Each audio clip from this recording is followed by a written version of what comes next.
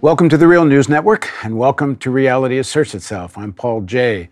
My guest, who just flew in recently from Moscow, was born just 1 year after the death of Stalin, and he grew up in Moscow. Alexander Buzgalin is a professor of political economy and the director of the Center for Modern Marxist Studies at Moscow State University. He's also editor of the independent democratic left magazine, Alternatives, a coordinator of the Russian social movement Alternatives, and author of more than 20 books and hundreds of articles translated into English, German, and many other languages. So thanks for joining us. Thank you. I'm really very glad. So growing up at home at a time just after the death of Stalin, and we've all seen the West, seen pictures and video or film that would have been of the funeral after Stalin and the hundreds and hundreds of thousands of people in the streets mourning his death. We know about the cult of personality and the importance that Stalin's figure played in Soviet life. What's it like growing up as a child in that kind of atmosphere? First of all, I was a child when Stalin was dead. And my life in school, my life just after school, was interconnected with another atmosphere of spring, of the beginning of spring, so-called ottepel. You know, sometimes in the winter, when wind from the south is coming, instead of snow, you have a little bit of warm weather. So it was the situation in late 1950s, early 1960s, when I was more or less ready for understanding of the reality, because in the 50s I was nobody. What is important? My father was an engineer, but military engineer, and my mother was working with him, and it was creation of a system of strategic nuclear rockets. From one point of view, this is dangerous, the most dangerous weapons which can exist in the world. From another point of view, now there is opinion that without this system of rockets, it could be a real Third World War with terrible destruction of everything. At least in the mentality of all my elder friends, my parents. Meaning without the nuclear mutually assured destruction, there might have been conventional warfare. Yeah, you're absolutely right. And they were working very hard, and money was not motivation for them. They were trying to prevent World War III. And it was main motivation for hundreds of people, and conditions for work were absolutely terrible. And I was living not in Moscow, I was living in small villages not far from the place, from the forest where this construction was under the earth. I don't know how to say it in English, yeah.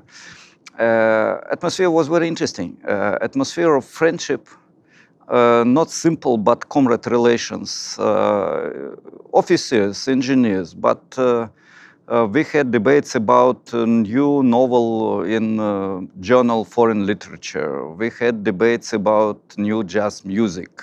I grew up on great American jazz, and it was not really forbidden.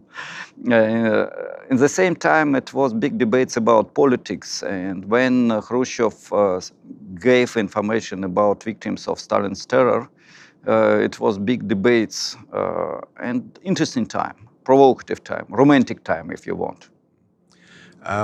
You and I are about the same age. And when I was a teenager, I grew up under the same kind of idea that a nuclear war was possible, the Cuban Missile Crisis.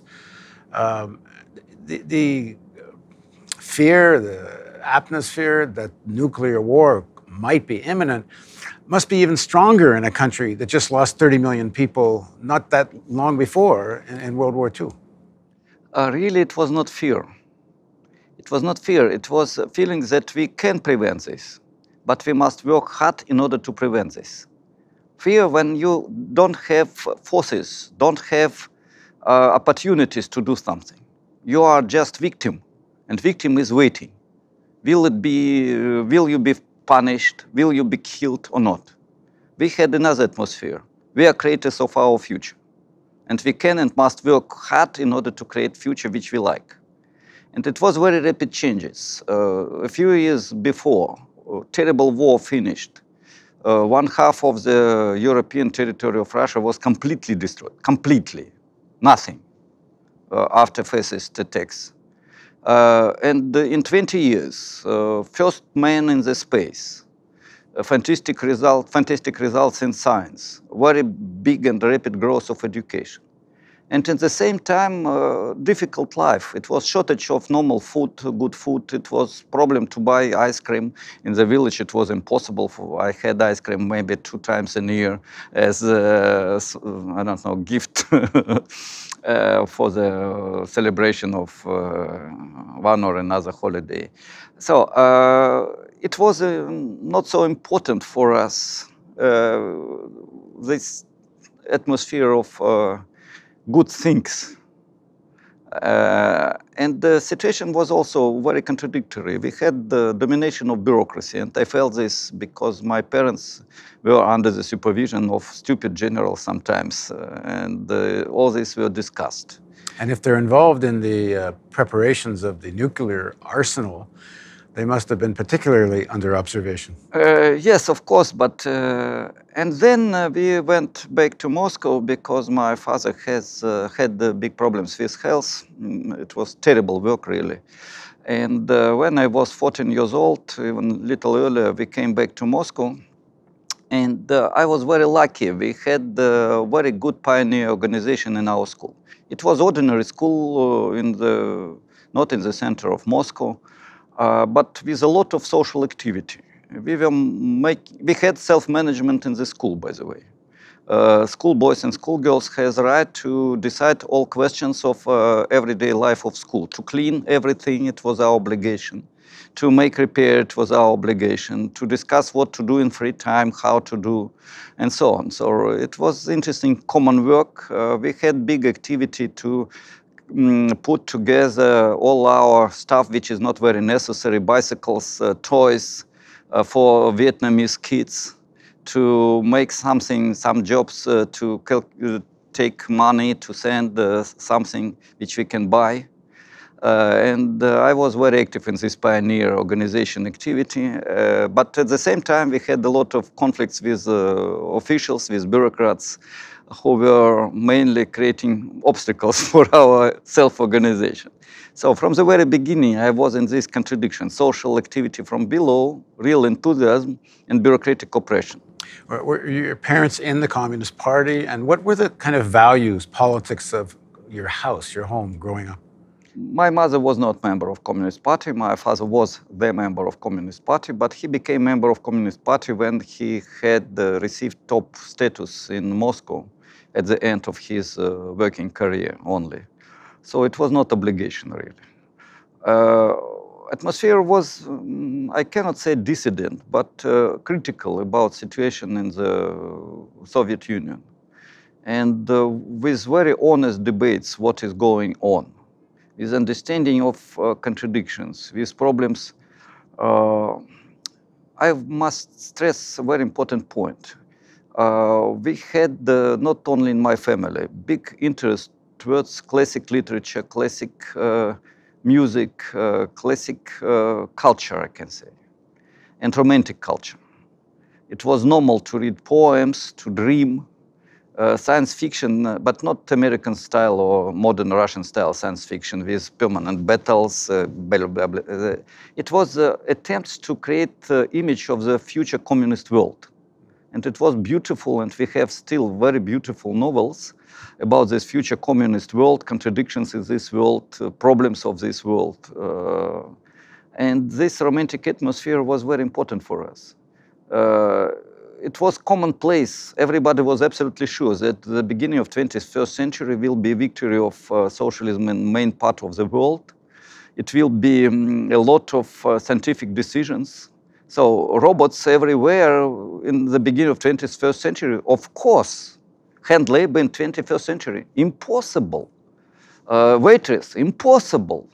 Worker who is doing something on in the factory instead of machines, impossible. Automatic cars without drivers, of course. Airplanes which will cross the planet for 30 minutes, of course. It's absolutely evident. So we were sure that the progress is going on and future is very interesting, beautiful. But if you want to have this future, you must work hard. and you must be enthusiastic. And we had even such expression. Romantic dreams, yes, of course, but what does it mean, romantic dreams? To work 12 hours a day on the basis of enthusiasm. It was one half of the life, of course. It was another half of the life where people were looking for American-style jeans with Wrangler or Levi-Strauss label. It was problem to buy, I don't know, good quality sausages, especially if you're not in Moscow. It was money fetishism, yes, for a big part of population. We had hooligans, we had battles in the streets, pioneer group against hooligans. It was also part of our life. So I don't want to create ideal model. I want to stress that for minority, but very important minority of Soviet society, this romantic communist style of dreams of self-organization was essential. But at least the perception from outside is that the Soviet state had become a kind of police state, that the ability to talk openly was very restricted. There were elections, but they're controlled by the Communist Party. If all that's true, then there's quite a difference between the reality of life and the official narrative. And you grow up in that contradiction. Yeah, it's absolutely true. And really, I felt this contradiction, but not when I was schoolboy, when I became student of Moscow State University. One of the, another, again, paradoxes. In Moscow State University economic department, it was elite, the best university in the country, one of the best in the world. Economic department is also very prestige.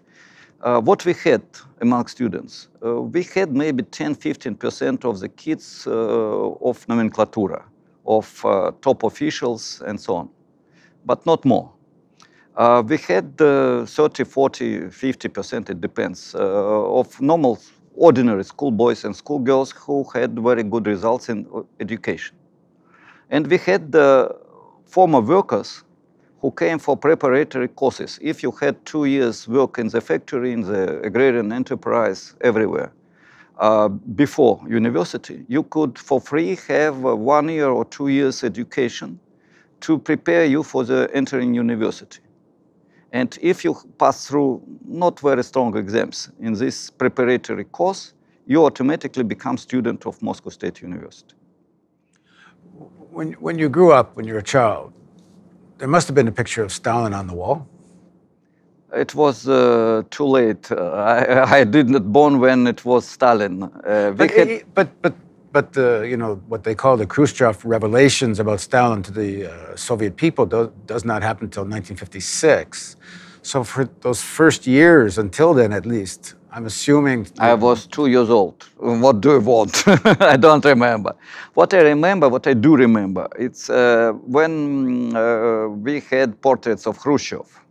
And I remember atmosphere in my family, and everybody said it's stupidity.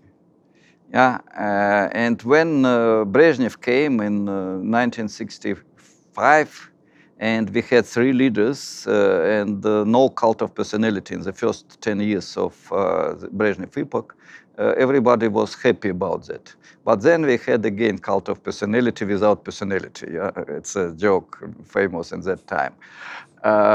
About political atmosphere, it's again important to stress that in Stalin period, yes, it was terrible atmosphere of oppression and at the same time of enthusiasm. Very big tension, very strong contradiction. And without understanding of this contradiction, it's impossible to understand epoch of 30s, early 50s in our country. And victory in the war, by the way, also. Later, we didn't have total control.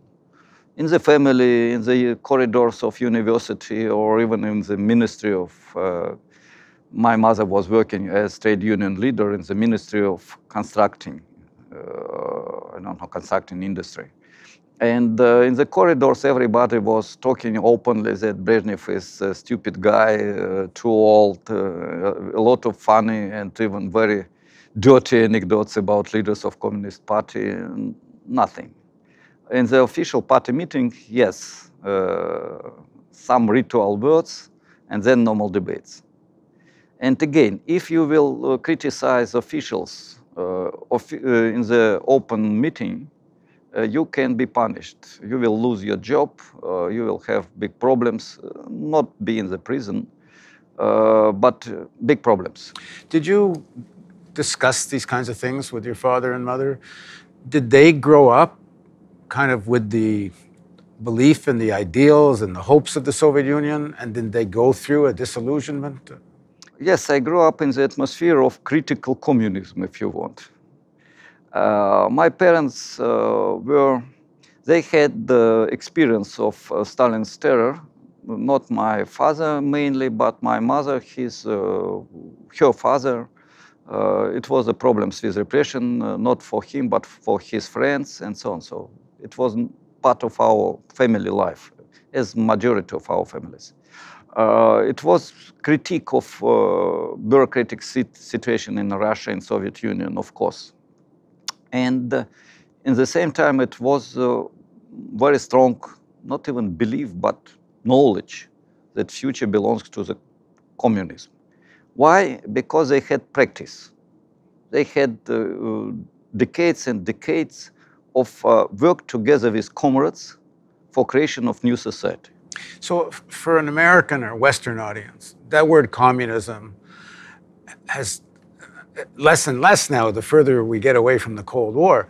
But still, the idea of communism, socialism, but particularly communism, it means police state, it means tyranny. For most American ears, they can't understand how someone would actually hope for communism. Yes, what did that mean to your family? For us, it was absolutely another meaning. Because of literature, because of movies, because of some practical communal associated activity. So what was communism for us? First of all, labor as pleasure. I'm glad, I'm happy to have my work.